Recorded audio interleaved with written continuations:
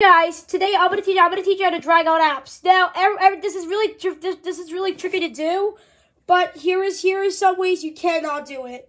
So here it is. So here's the neat way you can't do it. Step one is where's the mouse? Where's the mouse? Oh my god, I'm so crazy. Okay, is you can't drag out apps from the start menu. Like see, there'll be no to it, and when we place it, it won't let you do it. It doesn't matter which app you use. But to solve that problem, you need to go to all apps. You need to select the app you want, and you just simply drag it out, and you let go of it, and finally you have it. If this helpful, leave a comments below, guys. And yep, goodbye.